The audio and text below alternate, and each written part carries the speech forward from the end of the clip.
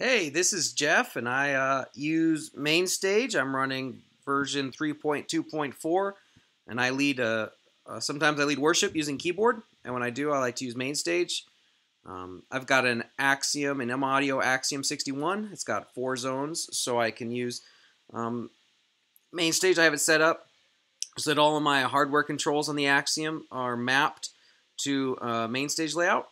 And I was going to show you today how to build a Mainstage layout from the ground up to map it to whatever you want to map it to. But I'm just going to show you how to build the actual interface of Mainstage.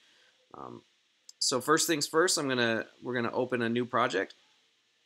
We're gonna close this one, and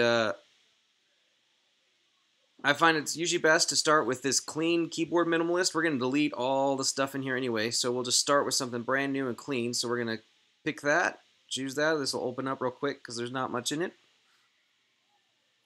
Okay.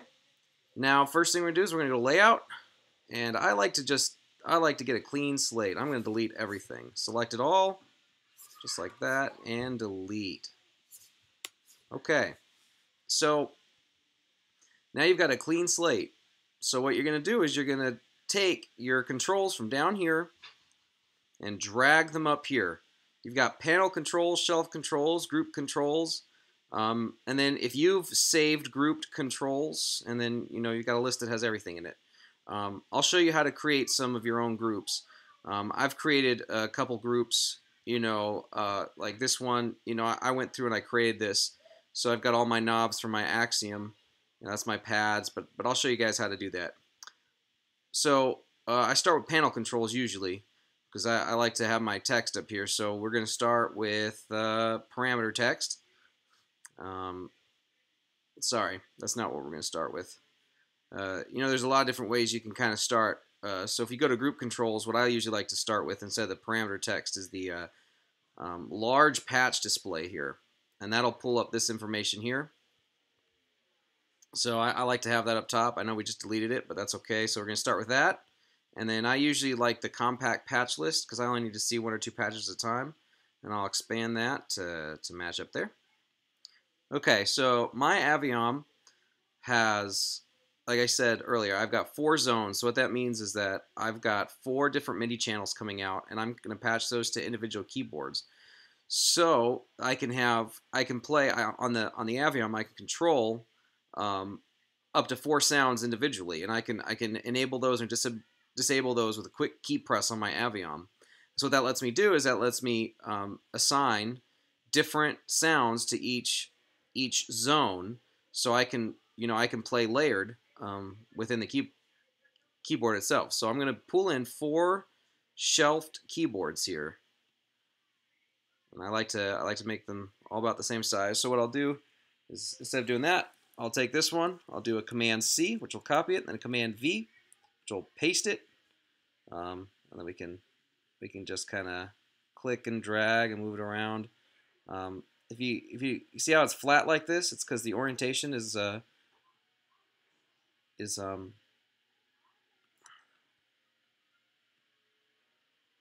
you can make it bigger and smaller.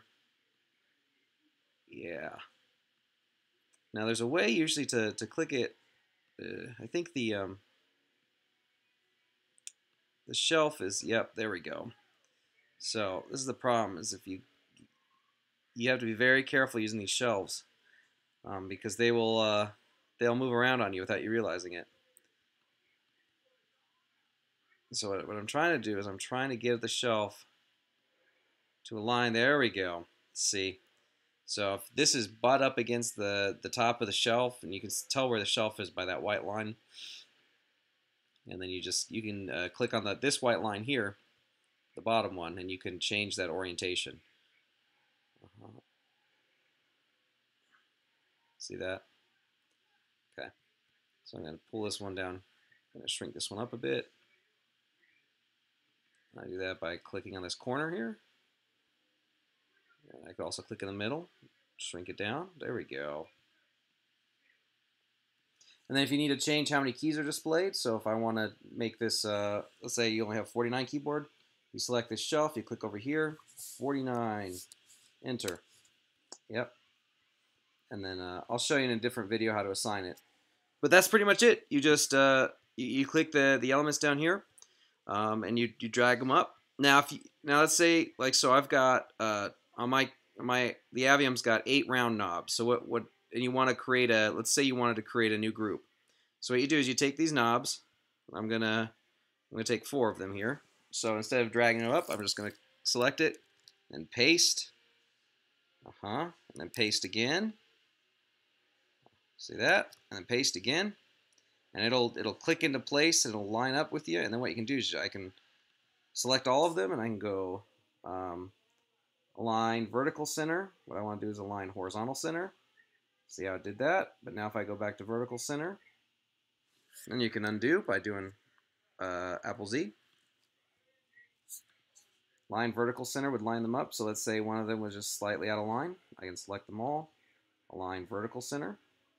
All right, so I'm going to take these, copy all 4 of them. So I selected all 4, and then I do another Command C. Command V, pastes. I'm going to offset them a bit. Make sure they don't overlap. There you go. And what I can do is I can select all 8 of them. Now I can right click, or using my command pad on my MacBook, my trackpad, I use 2-finger click. You hit group. And then when you group it, now I've got a group here. And so what you can do is you can right click on, if you click on the background, the group, you can actually change the way the panel looks. Let's say you want to turn it red or blue, or you can upload your own image.